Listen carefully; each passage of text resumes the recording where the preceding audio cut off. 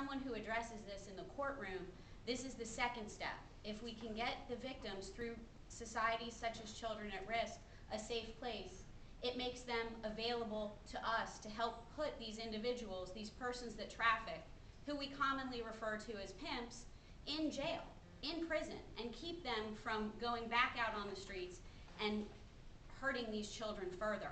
In order to do this, Congress has given us several very victim-centered laws. Through the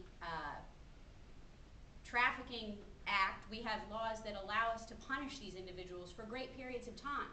If the child is under 14 years old, we can put this individual who has trafficked in this child in prison anywhere from 15 years to life. If the child is 14 to 18, it's 10 years to life. And if it happens to be that there are adults also trafficked with these children, we can do it for up to 20 years. If a child is transported across state lines, for the purpose of a commercial sex act, we can put them in prison for up to 30 years. An example of how we're accomplishing this is a recent case that was successfully prosecuted by myself and Special Assistant U.S. Attorney Angela Goodwin, United States versus Barry Davis. He was known on the street as Sir Lewis. The evidence showed that he, by way of showering a child with love, affection, and attention, something that she was not getting in her personal life and home life, enticed her and forced her into a world of prostitution, took her to Louisiana, forced her to prostitute there, forced her to prostitute here in Houston. She was physically abused, she was sexually abused, and a jury found this individual guilty of both trafficking in her and in an adult victim, and he's going to be sentenced September 24th of this year. He faces up to life in prison. Currently, we have a pending prosecution out of something called Operation Total Exposure.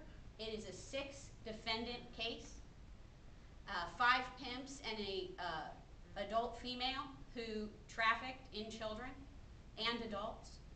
That case is currently pending trial, and the press releases for both of those, if you want more details, are available on our website at www.justice.gov/USAO/TXS.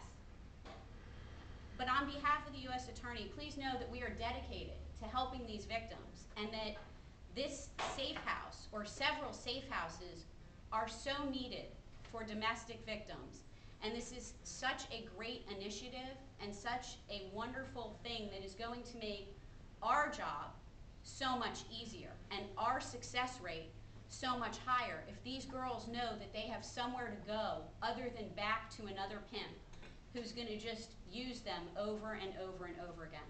So thank you very much, and we look forward to prosecuting as many of these individuals as we can and keeping Houston safe for our children.